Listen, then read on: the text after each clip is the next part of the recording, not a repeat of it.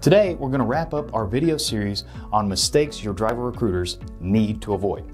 If you missed the first two installments, I'll leave some links for you down in the description below. And to make sure you don't miss out on any of our upcoming content, don't forget to like, share, and subscribe to our channel. And while you're at it, click that notification bell and maybe even leave us a comment. Now, let's jump right into some more common mistakes your recruiters need to avoid. Assuming experience equals competence. A recruiter can have a million conversations, but if they continuously make the same mistakes, they'll never actually get any better. Let's think about it by breaking things down into two zones: the learning zone and the performance zone.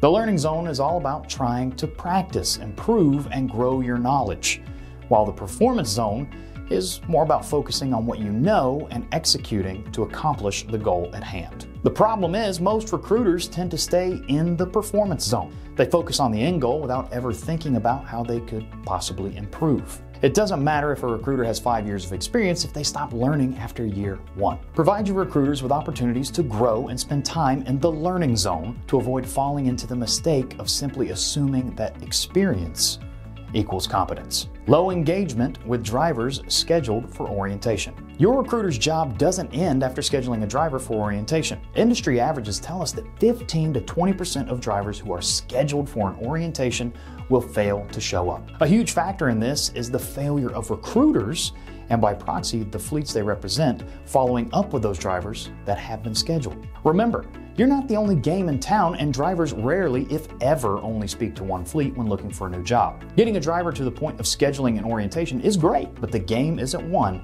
until that driver is onboarded and in one of your trucks. Maintaining consistent contact with the driver helps your fleet ensure that prospects stay actively engaged throughout the recruiting and orientation process. Using multiple channels and tools available, such as phone calls, text messaging, and emails in regular intervals, can help your recruiters easily accomplish this. In addition, an email sequence can be automated to feed the driver information and tasks to better inform and help them prepare for the orientation and hiring process. Failing to prioritize more engaged and qualified leads. One of the most difficult aspects for driver recruiters to master is learning how to prioritize their time. Each prospective driver must be gauged based on their qualifications and interest or engagement. Each time a prospect is contacted, it provides an important interaction for the recruiter to analyze. Prioritize those who meet the required qualifications and show genuine interest over those who are less engaged. Identifying drivers who are not yet a good fit for your fleet earlier in the process can help recruiters know where their limited time is best spent. Treat all leads fairly, not equally.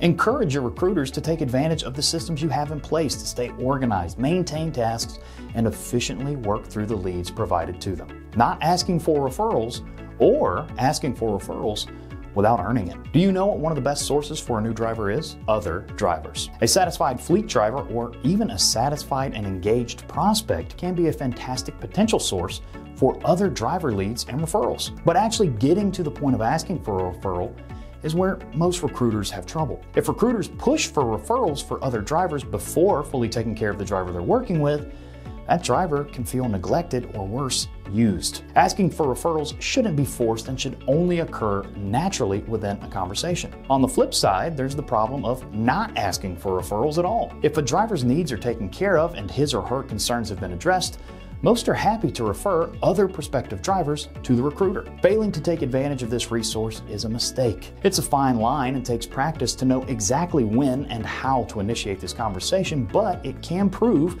to be quite a successful technique given time and practice. On average, around 20% of a fleet's hires are a result of referrals. These referral hires also tend to be the cheapest hires available to you. That is a huge resource for your fleet, and your recruiters must take advantage of it. And that's going to do it for our series on mistakes your driver recruiters need to avoid. The previous videos are all, of course, available both on YouTube and our blog, and I'll leave direct links to them in the description below. Remember, this is by no means an exhaustive list, but it is comprised of the most common mistakes we see made all the time. If you have any questions on any of the mistakes we talked about today or in the previous videos, you can reach out to us and let us know. We'll see you back here next Wednesday with a brand new video. And if you just can't wait until then, there's plenty of other videos, articles, and other great information available over at Randall-Reilly.com.